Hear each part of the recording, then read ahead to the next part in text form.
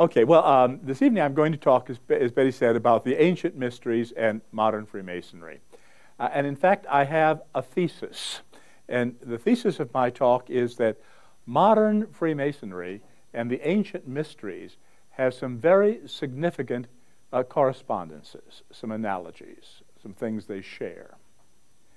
Now, underlying that thesis is an assumption.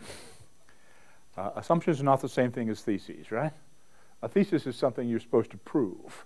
And so I'm going to try to prove my thesis to you this evening. My assumption I'm not going to try to prove.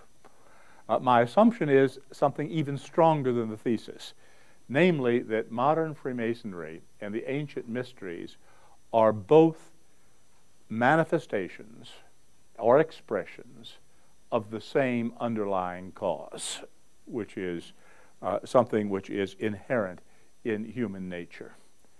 Now, my talk this evening then is going to be directed towards four ends. First, we'll talk a little bit about what the ancient mysteries were, and then we'll talk a little bit about what modern Freemasonry is, and we will talk about the similarities between the two. That's my thesis, right? And then I am going to suggest to you perhaps what the causes of those similarities are, and that's my assumption. Now, we're not going to do that in that nice, orderly fashion, since in all of my years of teaching, I developed a technique of teaching which was by indirection and by wandering around. And so I don't intend to spoil that this evening. All right, but first let's begin with what the ancient mysteries were. The ancient mysteries were an extraordinary phenomenon in the Mediterranean world and in the Near East. They were initiatory societies, and there were quite a large number of them. On the handout, if you have it, and there's some copies on the chair in the back if you don't, I have listed some of the ancient mysteries. The first are the mysteries of Eleusis. And I list those first, and they're the ones I'm going to use as an example of what the ancient mysteries were for several reasons. One is they are probably the best known of the ancient mysteries. They were probably the most influential of them, and they probably lasted the longest of them. The mysteries of Eleusis were already very old when we first have a mention of them. Greek philosophers in the 5th century BC mention the Eleusinian mysteries and say they are very ancient at that time. And they continued to exist until about the 4th century AD, when they were put out of business. So that's well over 1,000 years they existed. Isn't that a long time for any institution to last? And one of the remarkable things about that is that during that 1,000 years when the Eleusinian mysteries existed, they must have initiated tens of thousands, if not hundreds of thousands of people. Maybe millions for all I know. They must have initiated a huge number of people. And do you know that to this day, we do not know exactly what went on in the mysteries of Eleusis? The initiates were pledged to secrecy, and they kept their pledges. So we have only rather indirect comments about what went on in the Eleusinian mysteries. Well, in addition to them, of course, there were other mysteries. Mysteries of Mithra, a Persian fellow. Mysteries of Isis, an Egyptian goddess. And then mysteries of Bacchus or Dionysus, and mysteries of the Great Mother, and just many other kinds of mysteries existed in the ancient world. Now, what were some of the characteristics of all of those mysteries? Well, let me give you just a few of the things that most of the mysteries tended to share. First of all, they were all forms of ritual initiation. They were a little bit, in that respect, like Phi Beta Kappa. Are any of you familiar with Phi Beta Kappa College Honorary Society? Phi Beta Kappa exists for only one purpose: which is to initiate new members in Phi Beta Kappa. That's all it does. In a sense, that's all the mysteries did, was to initiate new members. But the initiation was significant. Aristotle commented that the mysteries were not a matter of knowing something, not a matter of information. Initiates were not taught things in the mysteries. They were rather a matter of experiencing something, and that something which was experienced was the initiation, and of being changed or transformed by the experience. So the mysteries are non-cognitive. They've got no intellectual content. Rather, there is an experience, which is the experience of initiation. And that experience was very powerful. It's also said that in the ancient mysteries, something was told, something was shown, and something was done. And we can only guess what that means, but actually I think we can guess pretty safely. What was told was a myth, because every one of the mysteries had associated with it a myth. So we take, for example, the mysteries of Isis. Some of you may be familiar with the myth of Isis, the great mother goddess, whose husband, Osiris, was killed by Osiris's brother, who was a nasty sort of fellow, and whose body got chopped up and scattered all over. And Isis had to travel all over to find parts of the dismembered Osiris and bring them back together so that that dismembered Osiris could be resurrected in a new form. Or the mystery associated with the Persian god Mithra. Here it's less clear because we don't have a good account of what Mithra did, but clearly he sacrificed a bull, and from that sacrifice of the bull created the world. And there's a whole myth involved with this. So all the mysteries had associated with them some myth.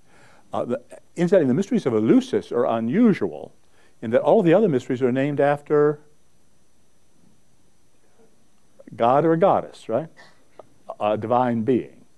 But the mysteries of Eleusis are named after a place. Eleusis is a little town not far from Athens. Most of the mysteries could be performed anywhere. Mysteries of Mithra could and were performed all over all over Europe. Have any of you ever been to England, gone up to see Hadrian's Wall across the top of Britain? Well, if you pass through along Hadrian's Wall, you will come to a place where there are the foundations of a Mithraic temple. So the Roman garrison that kept the wall practiced the Mithraic mysteries, and they built a temple for it, underground temple. But the mysteries of Eleusis could be practiced only in one place, and that was at Eleusis itself, because that's where they were associated with. The mysteries of Eleusis concern the goddess of grain and her daughter Persephone. And Persephone was carried off by the god of the underworld. And Demeter, her mother, had to rescue her from Hades, from the underworld. And all of the mysteries, the myths of all of the mysteries, are concerned with death and resurrection. And these are not just physical death and physical resurrection, but you and I die every moment of our lives. Every moment is a death, in which what we were ceases to be. And if we're fortunate, we have a resurrection in which something new comes into existence. And that's really what the mysteries are about dying and being reborn. Not just once, but constantly. Okay, another characteristic of the mysteries is that they were secret. Now, why were the mysteries secret? Well, let me tell you, modern Freemasonry is still secret, right? Do we have any Masons in the crowd? Few will admit, okay. Yeah, exactly. Oh, well, you can admit you're a Mason. That's not forbidden. But you can't tell what goes on inside a Masonic meeting, right? You have taken vows of secrecy that you will not reveal the secrets of Freemasonry. Well, let me tell you, non-Masons, that you can go to any decent-sized library in this country and find a book which will tell you all of the secrets of Masonry. Someone has once said that the greatest secret of Masonry is that it has no secrets. They've all been published, right? Every blessed one of them. And not always completely accurately, but they have all been published. Well, then what's this business about taking powerful oaths never to reveal a secret which is already in print all over the place? I will suggest to you that the mysteries, the secrets of both the ancient mysteries and of modern Freemasonry have exactly the same function. It's not to keep some information secret. What did Aristotle say? The mysteries are not about learning something. They're not about information. Rather, the mysteries are about an experience. Now, how many of you have ever in your lives bitten into a slice of lemon? Everyone, I should have, or something similar, right? Could you tell someone who had never tasted a lemon what it is like to bite into a slice of lemon? Could you describe that adequately in words? And I'll suggest you cannot. You can sort of talk around it. You can talk symbolically about it. And if you're talking to somebody who has had the same experience you had, you can communicate. Right? But you're not communicating because what you have said with your words. You've communicated because you have tapped into something in that other person which revives an experience they had. Right? All experiences are essentially incommunicable. Right? Every experience is essentially entirely personal. The ancient mysteries, and indeed modern Freemasonry, are about an experience. And the experience is caused by the ceremony of initiation. Right? And the fact is, I can't tell you about that initiation because I can't tell you anything really important about it because it's an experience. Right? And unless you've had it, I can't describe it. I could tell you what happens, literally, but my vows of secrecy mean I can't even do that. But those vows of secrecy are themselves symbolic. The vow of secrecy in the mysteries and in Freemasonry are themselves symbols. They are symbols of the fact that the most important things in life cannot be put into words. Can you describe what love is? We'll get away from something as trivial as a slice of lemon. Can you describe what love is? Not just how you might feel, not just how you might behave, but what is love? Don't you think love is a great mystery? Do we have any Harry Potter fans in the crowd? If we do, you will remember, if you've read at least through book 5, that in the Ministry of Magic, which is the great governing body in the magical world, there is in the basement of that vast building something called the Department of Mysteries, where they study the mysteries of life. And the mysteries of life include death, time, consciousness, free will. But there's one room in the Department of Mysteries which is locked, and nobody can get in it. And in that room they study, Professor Dumbledore tells Harry Potter at one point, they study the greatest mystery of all, the mystery which nobody understands. And what is that mystery? Love. Right? It's the one thing that Harry has throughout his whole being from a sacrifice his mother made for him. The really important things in life we cannot talk about. We can't put them into words. And so the promises of secrecy in the mysteries and in Freemasonry, I believe, are symbolic of the fact that what is really important cannot be described, cannot be talked about. It can only be experienced. Okay, another, I must move on or we will never get through everything. Another characteristic of the mysteries, however, is that they were extraordinarily democratic. Now, we don't normally think of the ancient world as being much of a democratic world, do we? Well, Athens is supposed to be the home of democracy, but were there slaves in Athens? Oh, yes, of course there were. Right?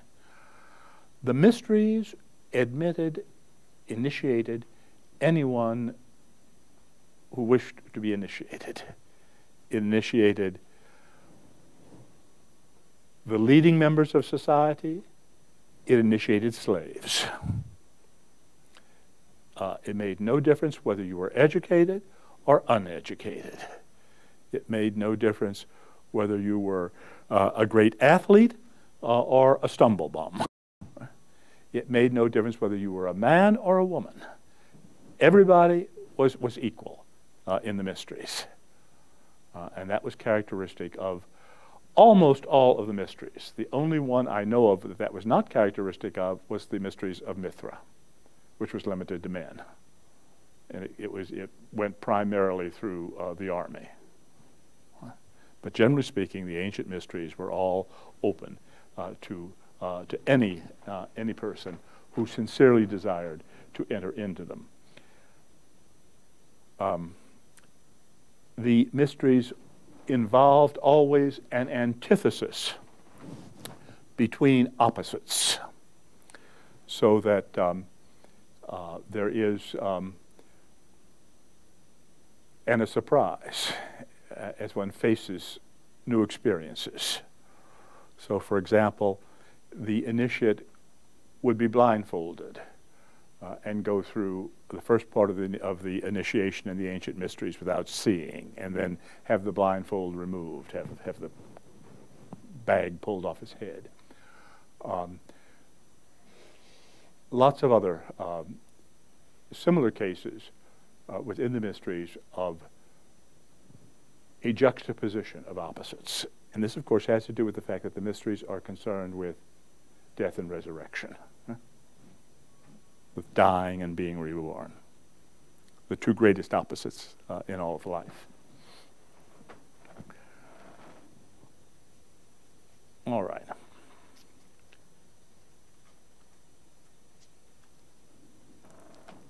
It is said then that the mysteries had something which was told, and that's the myth that lies behind the particular mystery.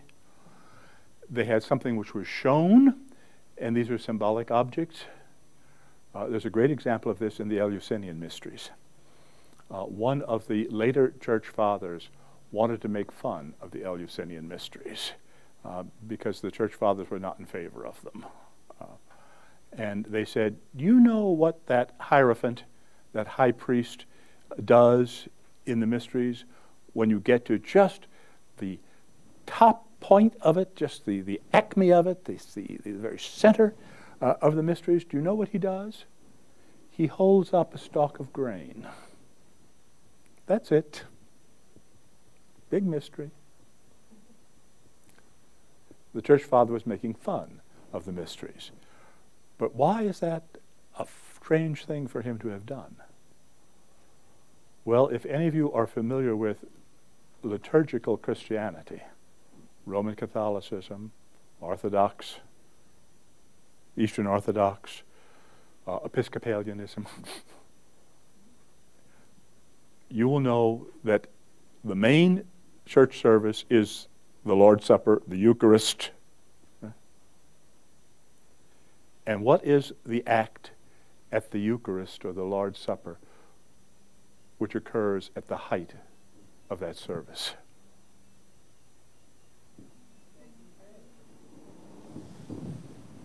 Right? Holds up the host. And what is the host? A bit of bread. Right? Is there any significant difference in that and holding up a stalk of wheat? Both are symbolic acts, right? The bread has come, according to classical Protestants and Catholics differ on this, but in Catholic theology, the bread has become literally the body, the blood, the soul, the divinity of Christ. Christ is present in the bread, literally. Protestants tend to regard it as symbolic, but in either case, it amounts to very much the same thing. So why do you suppose that Hierophant was holding up a stalk of grain in the Eleusinian mysteries, the height of it? The Eleusinian mysteries were about the goddess Demeter and her daughter Persephone, and Demeter was the goddess of the grain. Right? So who was present in that stalk of grain, which the Hierophant held up? Is that essentially different from the Christian Lord's Supper? I don't think so. But you've got symbolic objects of this kind. And finally, something was done in all of the mysteries, and what was done was the initiation itself. The initiation in the Eleusinian mysteries lasted several days. The initiates to be, the initians, walked from Athens to Eleusis. They had ritual baths, they fasted, they prepared themselves, then they went into the temple at Eleusis, and they watched a mystery play put on, at the height of which the Hierophant held up that stalk of grain. And then afterwards, they had a big feast, kind of celebration at the end of it.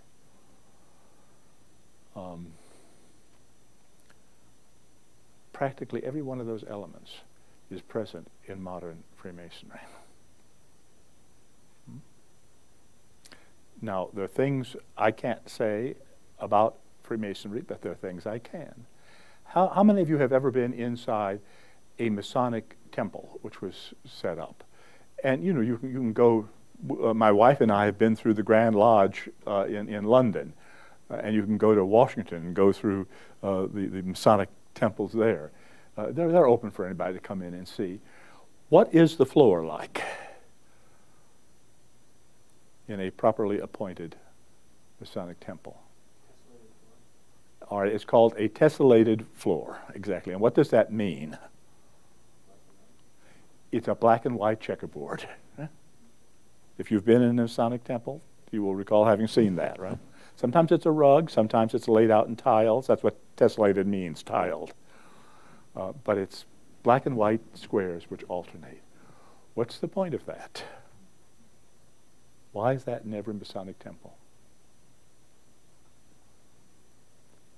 It's something which is shown. Right? What does it mean? What's the significance of it?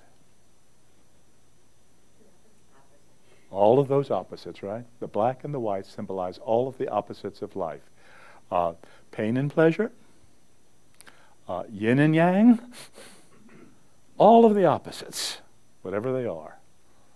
Is life an experience of opposites? Absolutely. Absolutely. In India, one of the great teachers was Gautama Buddha, and he said that all life is frustration. To live is to be frustrated, said the Buddha. And then another great teacher came along shortly after the Buddha and said that all life has at its core an unconditioned and limitless joy. Who was right? The other teacher was Shankaracharya. Who was right? The Buddha, who said all life is frustration, or Shankaracharya, who said that all life is limitless joy?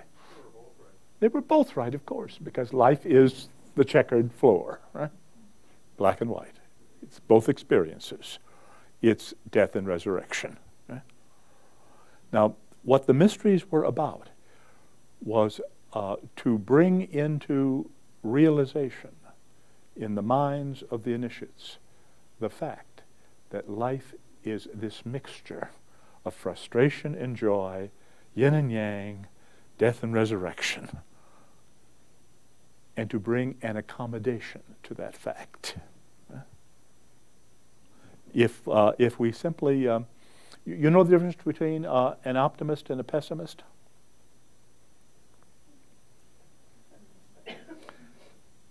The optimist believes that this is the best of all possible worlds. And the pessimist is afraid that the optimist may be right.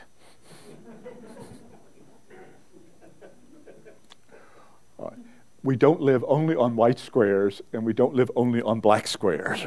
We live on both. And to live effectively, we have to be able to manipulate on both those squares. And that's what the mysteries were about, and that's what modern Freemasonry is about, emphasizing that point.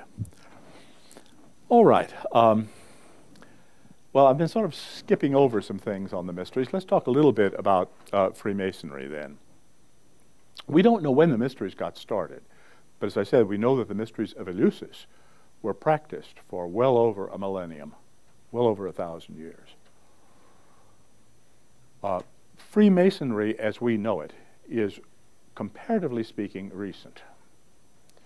My academic field, Betty mentioned I'm a retired professor of English, but I didn't do literature much. I did history of the English language, and so I'm a historian, basically. And historians tend to see things in rather different terms from everybody else.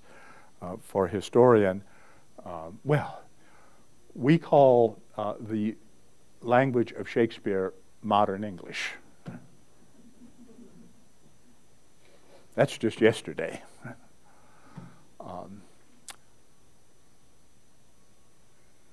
Freemasonry is just yesterday.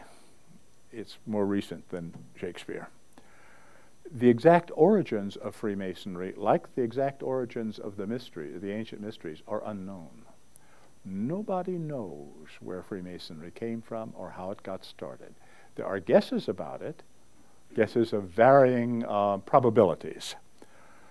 Now, throughout Freemasonry, there runs a kind of theme, and the theme is indicated by its name, Masonry. It is a theme of building. And so some people say, well, Freemasonry got started because it grew out of the stonemasons who put up the great cathedrals of Europe.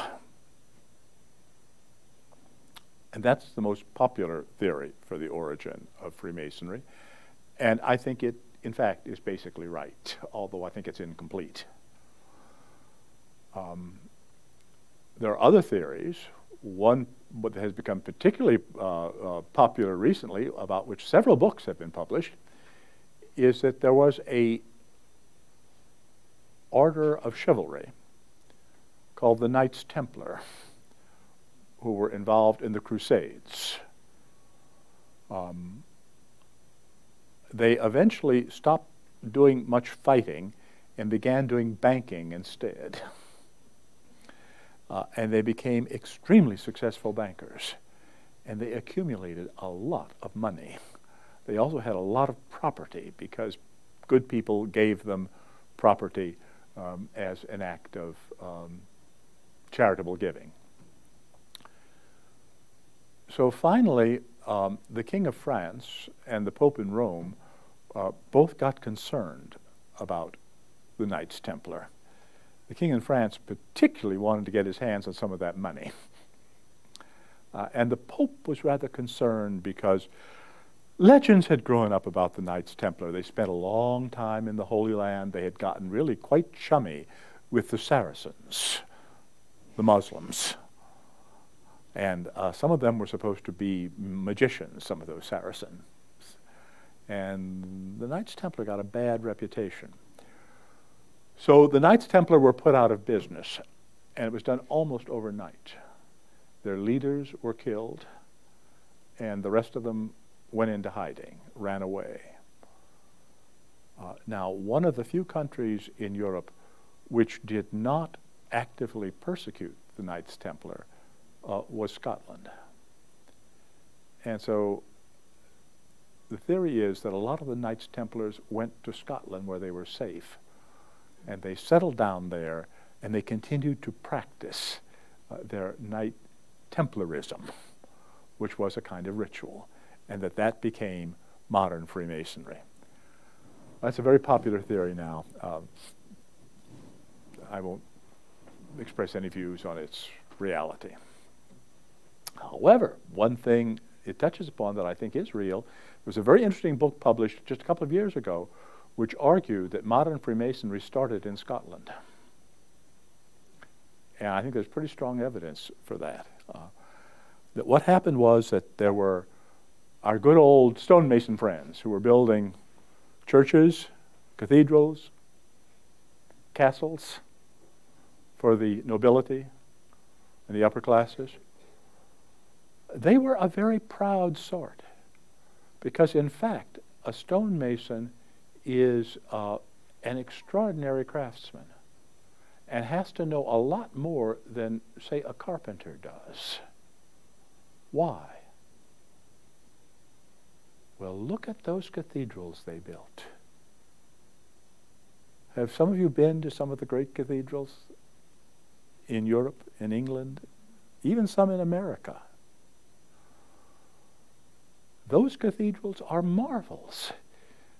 How does the roof stay up there?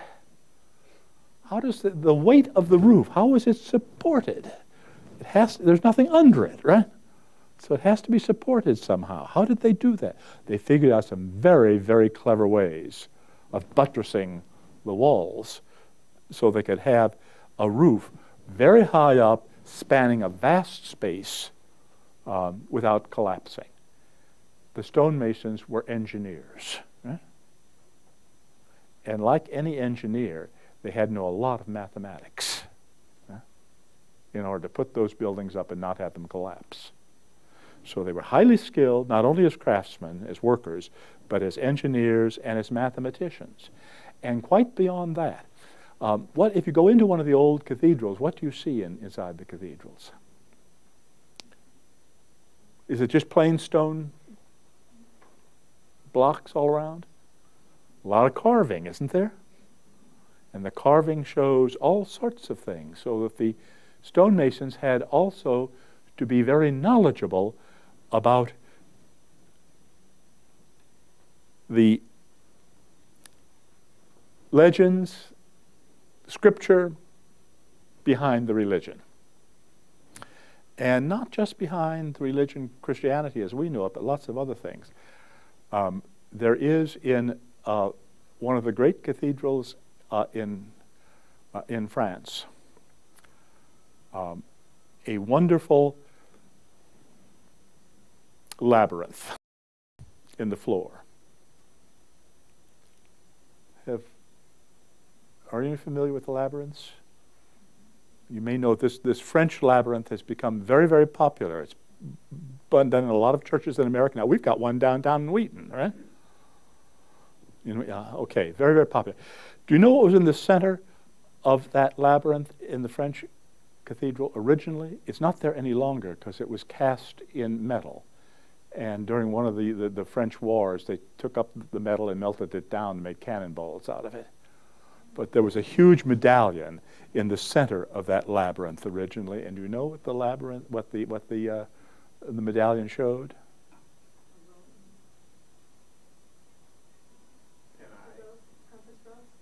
Those are good guesses, but no. No, that's a good guess too, but no. It showed a Greek hero by the name of Theseus, who was slaying a monster named the Minotaur. And that's where the labyrinth comes from, out of a Greek legend involving Theseus and the Minotaur. Now, the people who built that cathedral knew all about that legend, right? Because in the center of the labyrinth, they put that medallion. You've got eyes, and you've got roses in lots of stained glass windows in the cathedrals. Okay, so the people who built the cathedrals were good craftsmen, they were engineers, they were mathematicians, they were well informed, they were educated, well informed people, right? So they were a class apart from the usual workmen. And that meant they had good relationships with their patrons, the upper classes for whom they were building these castles and cathedrals and other buildings. And so they got together and they began to initiate into their trade unions, guilds, some of the upper class Scotsmen, because they were buddies, they were brothers.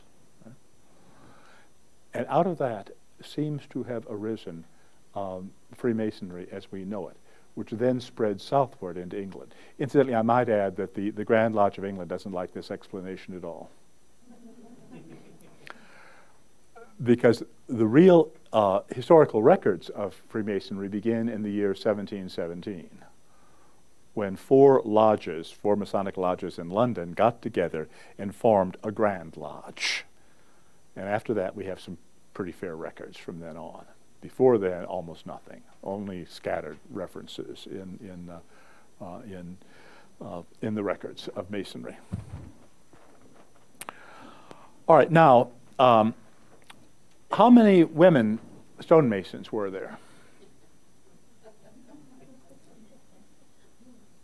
None but all that I know of. Why not? Well, it's highly skilled work, but it is also, it requires it's muscular work, isn't it?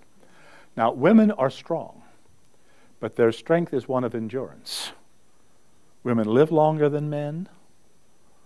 They can endure things longer and better than men can. Women have greater endurance than men do, but men can run faster.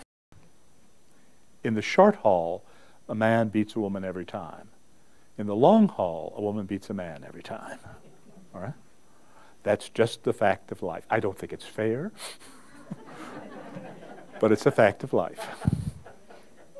So for activities that require lifting, right? Heavy muscular activity, those are male activities. So the first Freemasons were exclusively men. Why? Well, because stonemasons were exclusively men. Now, there are a number of legends about women who were initiated into Freemasonry. There's only one case that has anything like substantial evidence for it, and even it is not by any means conclusive. Freemasonry was a male domain until the 1890s. In 1882, actually, a French lodge of Freemasons did a very naughty thing. This French lodge of Freemasons, which was called, if I translate the French name into English, the Lodge of Freethinkers, consisted of a lot of men who were in favor of women's rights. They were feminists, and that they were working for votes for women and equal rights for women. So they decided that they would initiate a woman. And they took a very active woman, active in feminist work in France. Her name was Marie de Rem, and they initiated her. And they informed the Grand Orient, which was the head body of their Freemasons in France, what they'd done. And the Grand Orient said, you can't do that. It's not permitted. It is not part of Freemasonry that women should be admitted. And they said, we've done it. And the Grand Lodge said, well, then you aren't Freemasons anymore. So they got, in effect, excommunicated, and that lodge dried up and disappeared. But the members in it did not. They got together, and about 11 years later, in 1893, they formed a new lodge in which they initiated about a dozen women. And that lodge was the beginning of co-masonry, of masonry that admits both women and men. Now, in the year 1902, this is just 9 years after the beginning of French co-masonry, and this was exclusively French. All right, it had spread to French-speaking Switzerland and Belgium, but it was entirely French. But in 1902, an Englishwoman by the name of Annie Besant went to Paris and got herself initiated into co-masonry. Now, Annie Besant was a perfectly remarkable person. She became Madame Blavatsky. Betty mentioned Madame Blavatsky as one of the founders of the Theosophical Society, and she was, in a way, the chief idea person behind the society. Annie Besant became Madame Blavatsky's intellectual and spiritual successor. Eventually, she became international president of the society after Colonel Alcott died in 1907. But in 1902, she went to Paris, got herself initiated into Freemasonry. She had been a really active woman in all sorts of ways. She had gotten herself elected to the London School Board. She had gone to the University of London, which was one of the, probably at the time, the only English university which admitted women at all. She studied chemistry.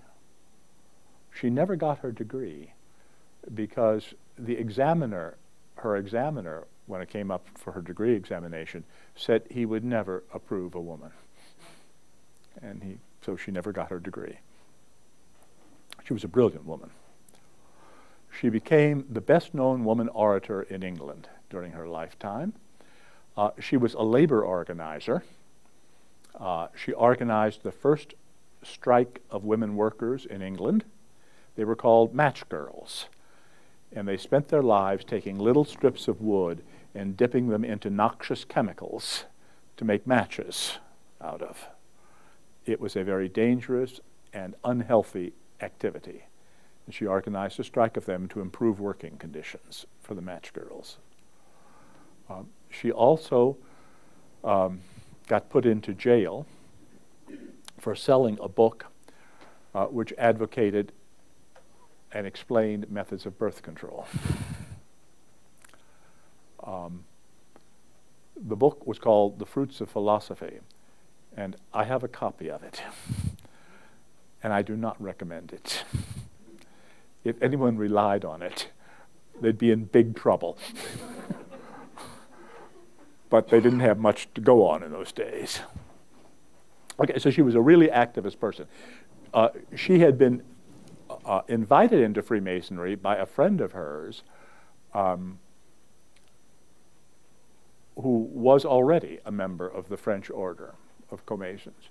And she had refused it because she thought Masonry, looking at Masonry in England, she thought Masonry was something that upper-class snobs did.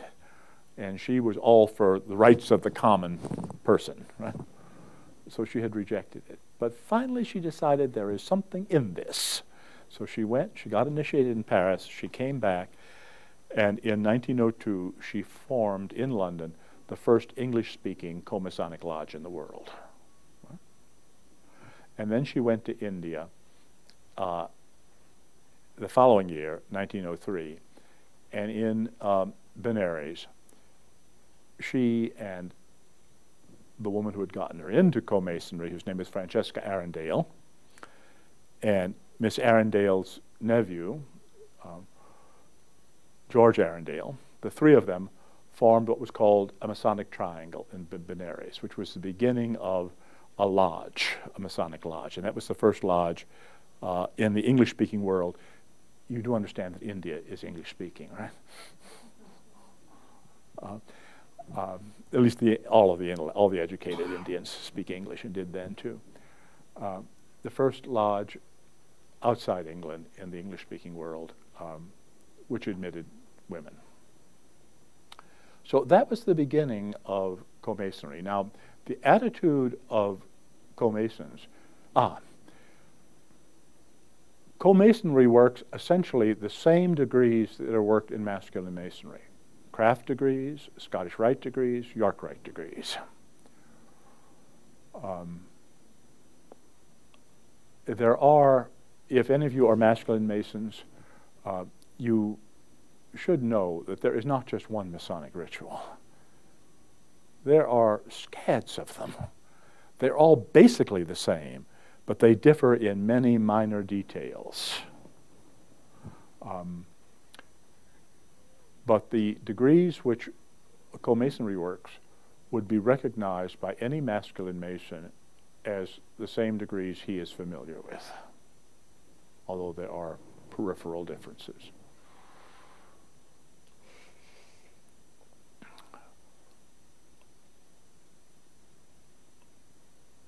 As a matter of fact, that triangle, which was formed of Benares, gave birth to a lodge which was called the Dharma Lodge.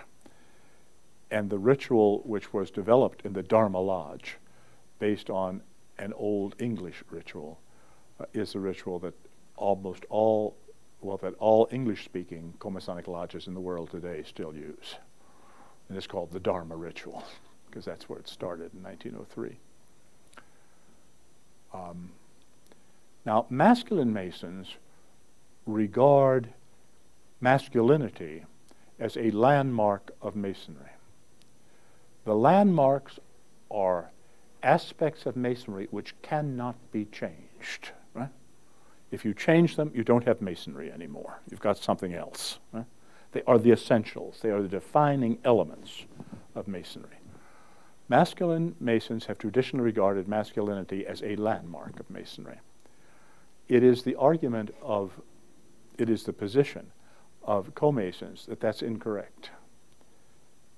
That Freemasonry developed with only men because it developed out of the stonemason's craft, and there were only men who were stonemasons.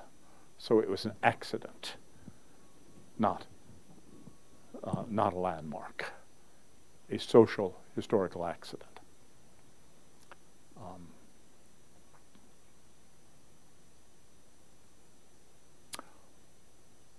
All right, now, I've talked a little bit about the ancient mysteries. I've talked a little bit about modern Freemasonry. Do you see some parallels between the things I have talked about? I don't have to point them out. I've tried to describe them so that the parallelisms would be obvious. Let me say just a quick word about what I think is the cause of those parallelisms. All human beings are basically alike. We may think that other human beings are very different from us, but basically we are all remarkably similar. Right? Among species, we are perhaps the most unified species on this planet. Our differences are superficial.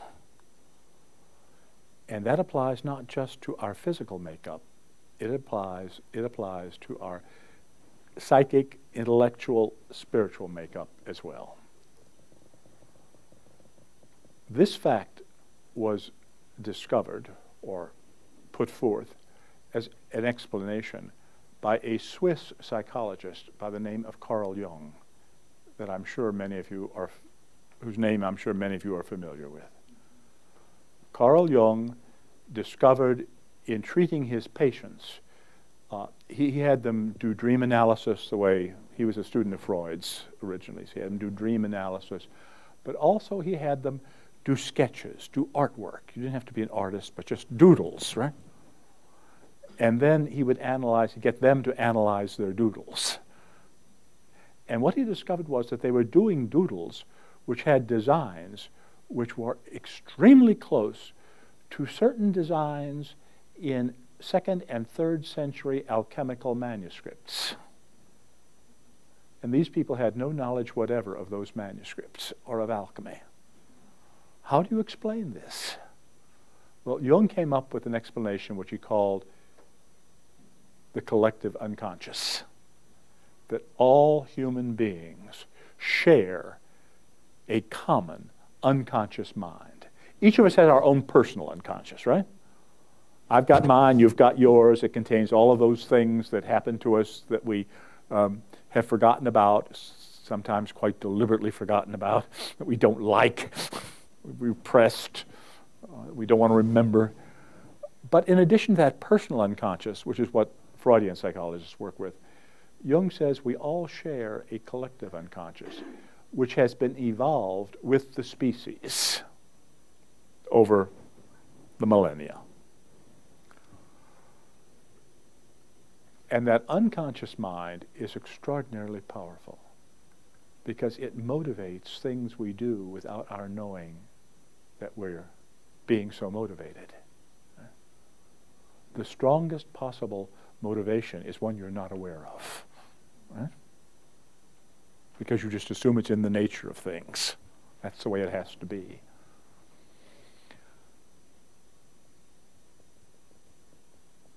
I believe that our unconscious minds, our unconscious collective minds, have in them a desire for transcendence. Human beings are not satisfied with being themselves. We look at ourselves and we see ourselves as the Buddha saw us.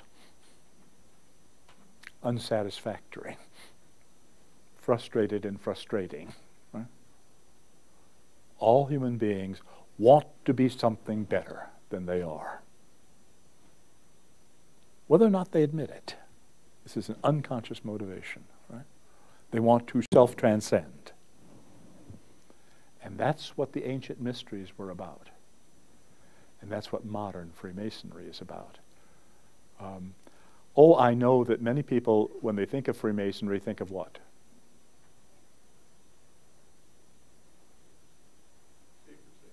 Secrecy.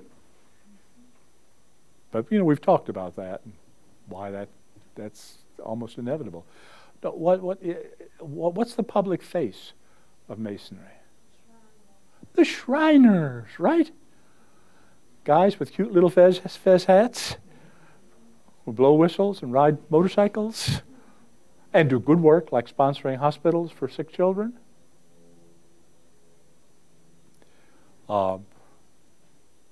Masonry is, for many people, a social activity with good charitable purposes. It's sort of like the Rotarians with a ritual. And that's okay. There's nothing wrong with that. That's fine. That is Masonry. Because Masonry emphasizes the importance of brotherhood, right? Of interacting with one's fellow Masons on a level fashion and being on the square with them. With all human beings, but particularly, of course, with one's brother Masons. It emphasizes brotherhood and the importance of brotherhood. That's good. That's fine. But I would suggest that beneath that, there is this other urge for transcendence. And the Masonic ritual is about transcendence. It's about death and resurrection.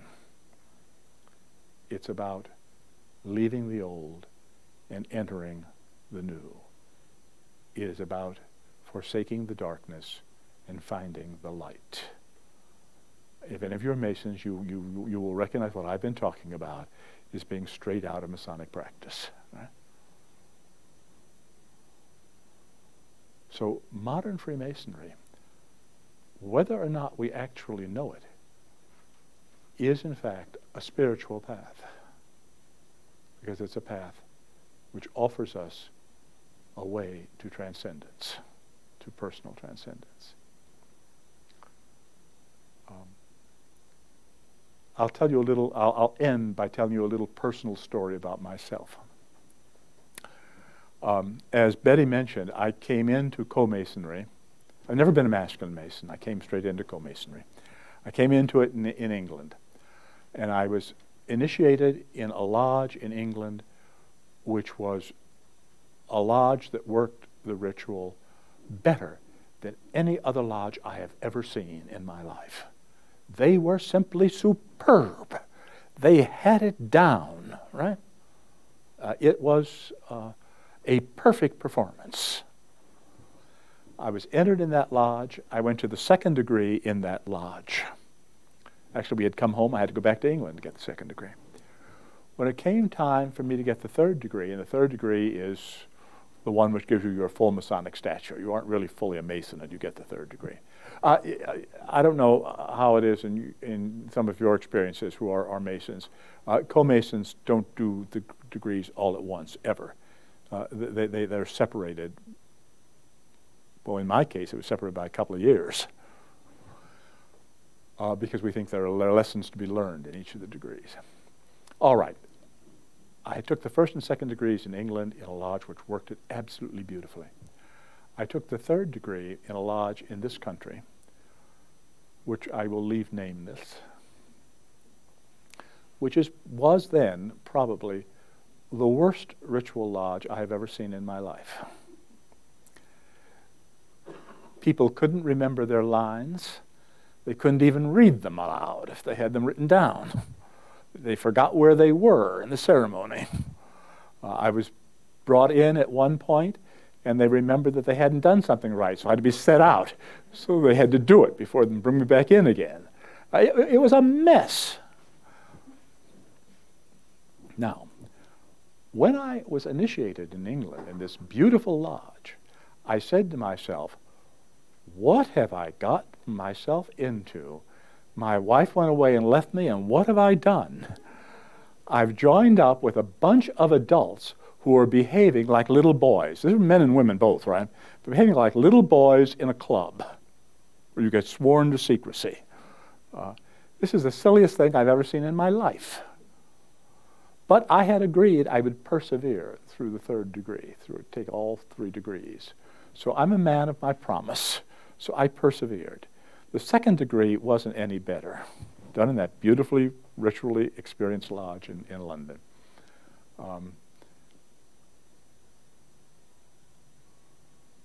The third degree, done sloppily, disgracefully. At the end of the third degree, I suddenly realized what Masonry was. And from that point on, I was a Mason. Not just because I had been put through some ceremony, but because for me, at that point, something clicked. And I realized what Masonry was about. It was not just keeping little secrets away from other people. It was not just having a nice banquet after the meeting was over. And the only reason for the meeting was to have the banquet at the end. It was not just making contacts of a business nature. It was not just raising money for charity. Right? Masonry is about a kind of personal transformation. It doesn't always happen. But when it does, it is incommunicable. I can't tell you what it was. I can only talk about it in general terms. So I thank you all very much for letting me talk about this mysterious and very secret subject this evening.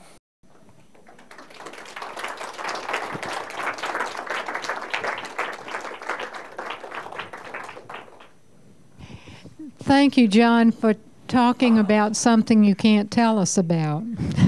I do that all the time. Would you like to answer a few questions? I'd be pleased to hear some. Yes. I'd be entertained to hear some questions. Yeah. He will entertain some questions. Yeah. Does anybody have a question? Yes, Martin. Since you said they weren't exactly sure where Masonry originated before 1717, is there a viable theory of people who believe perhaps that it did keep going somehow underground from the 4th century through to the 1700s?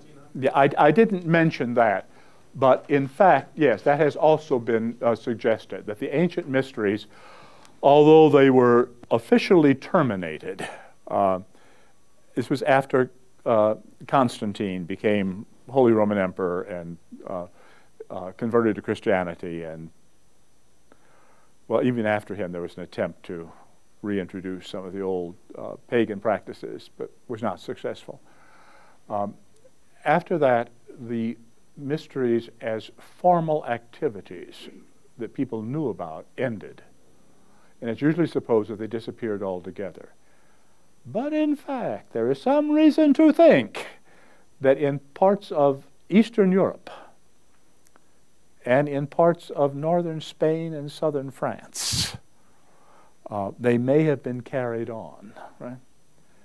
And there may be then, the Albigensians, for example, and the Bougainvilles, that the old mystery practices may have, not in quite the formal, structured way they were.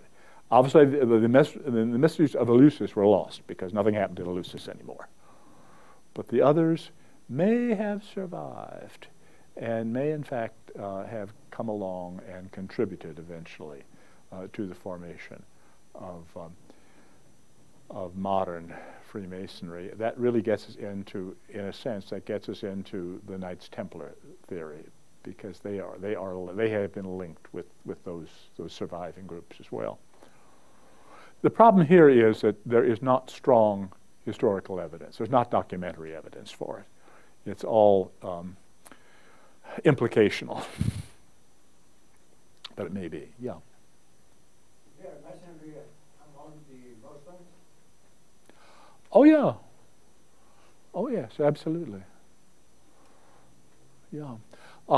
Masonry is, we tend to think of it as Christian because we are, as a whole, basically a Christian nation. Our culture is Christian. But Masonry is not by any means exclusively Christian.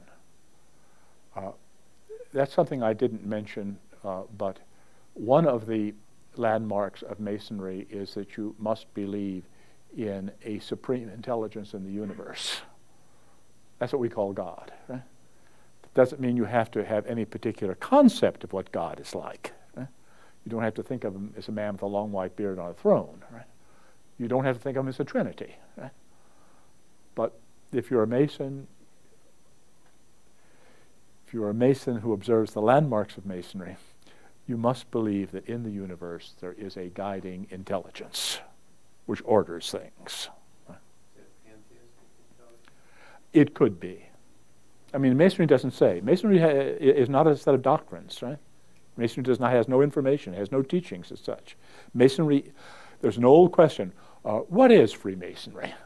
Any of you who are Masons will know this. It's part of the catechism of the first degree. And it's been published many times, and I was never sworn to secrecy about it. So the answer to the question, what is Freemasonry, is it is a peculiar system of morality, veiled in allegory and illustrated by symbols. A peculiar system of morality, veiled in allegory and illustrated by symbols.